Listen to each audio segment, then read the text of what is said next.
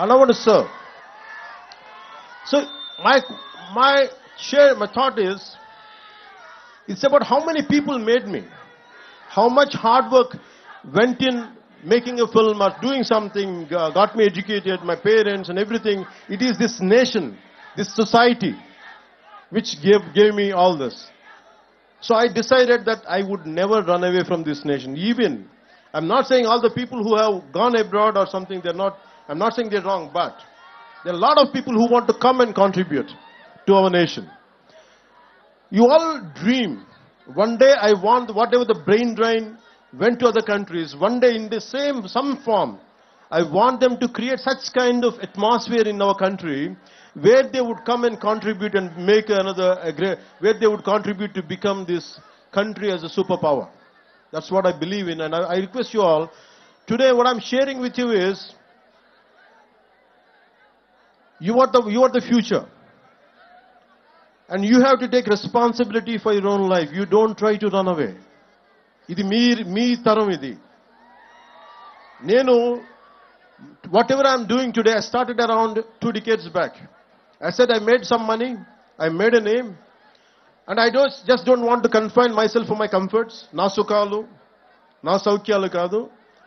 Kastalu oka Nalgondalo, ekkado maru moola, in a nook and corner of a district in our Telangana.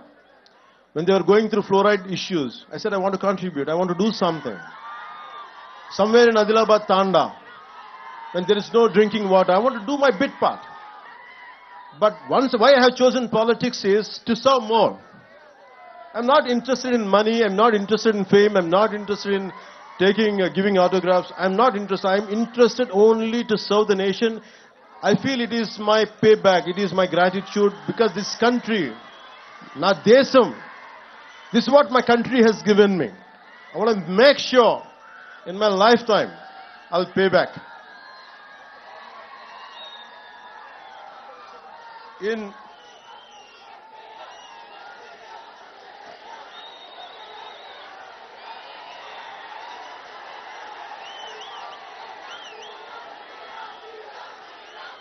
They say,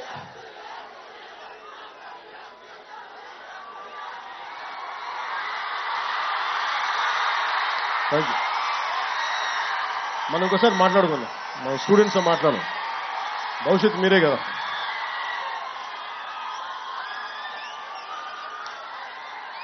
With all your intellectual abilities, why I said Leonardo da Vinci in the beginning, Leonardo da Vinci or Nikola Tesla, apart from their intellectual prowess and abilities and skills, they're physically very strong people.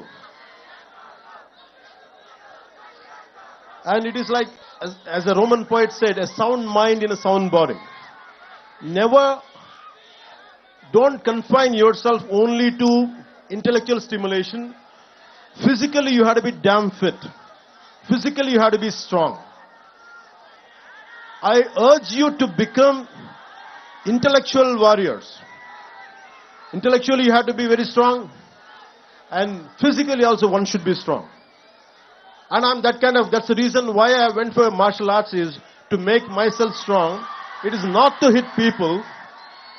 It is not to abuse somebody, but to defend myself at the same time, to have a very strong physical discipline, which will have some kind of holistic development would be there in me if I practice any martial arts. And you won't be cruel. If you know how to defend yourself, your violence quotient would be very, very minimal. And apart from that, never stop learning. Books are the training weights of the mind. Never stop learning. Even till today. In fact, I was sharing with one of your students, a former student. I used to read a lot of physics and mathematics books. Even I still keep ordering books. Even I keep on reading about calculus, algebra. Not that I understand a lot, but I keep on learning, because I had given up somewhere intermediate. Still I try to learn algebra. Still I keep learning calculus. But the most beautiful thing is, I keep on learning physics and about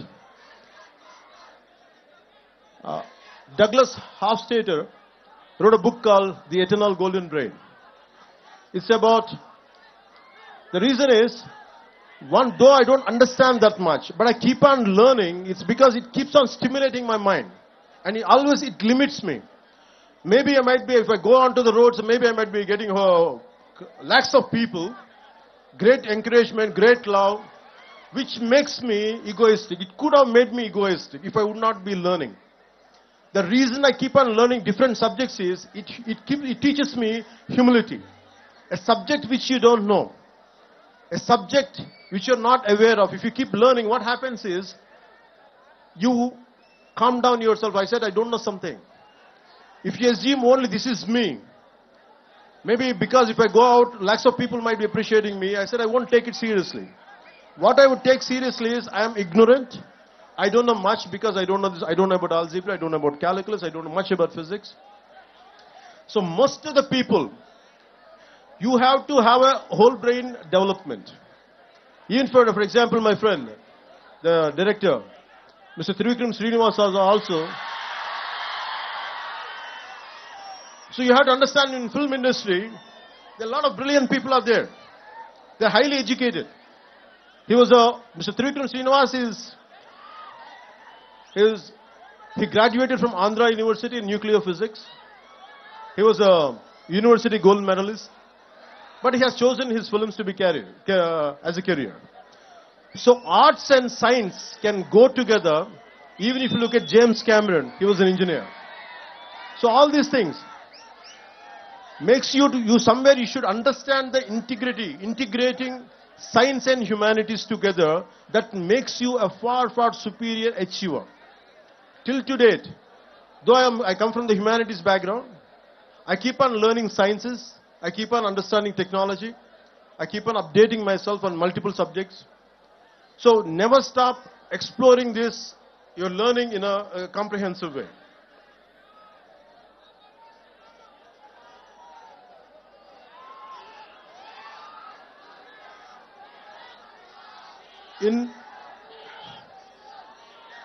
When you want to learn something,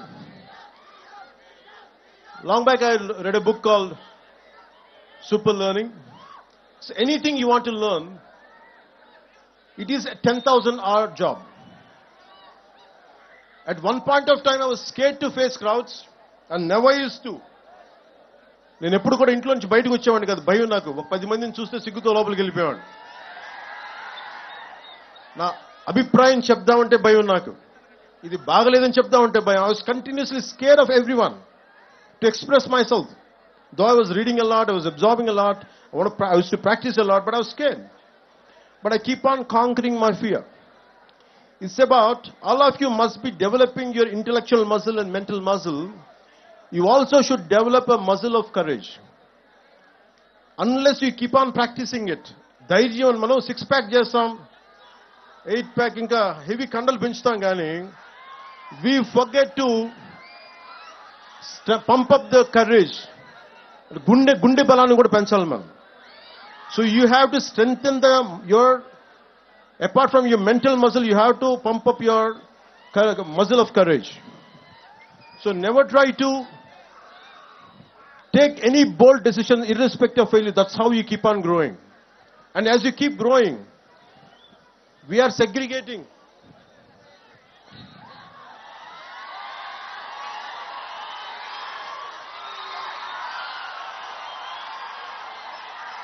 And I feel extremely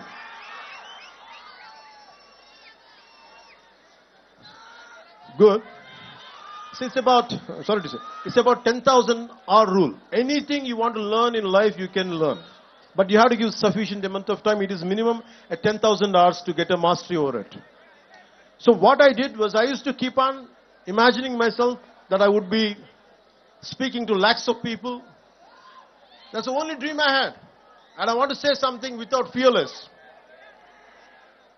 భయం లేకుండా ఎలా మాట్లాడాలి, భయం లేకుండా ఎవరినైనా ఒక తప్పు జరిగితే ఎలా ఎదుర్కోవాలి. This is what I had practiced.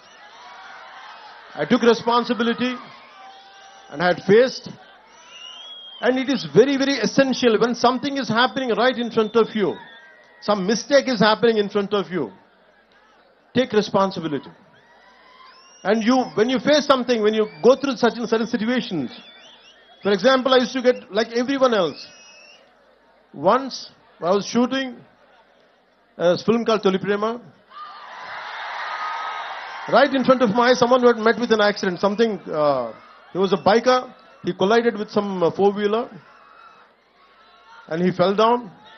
His entire body was, he was bleeding. And most of the people were looking at him. And they gathered around, including my own shooting crew. They gathered around him. And everyone were having an opinion, but no one is taking charge. I was supposed to get into the shot. I was having a white shirt and the black trousers. I have forgotten everything. I lifted him, put him in the car, and taken him to hospital. I said, hell with the shooting. First I want to save this man's life. What I'm saying is, sometimes in the process of achieving,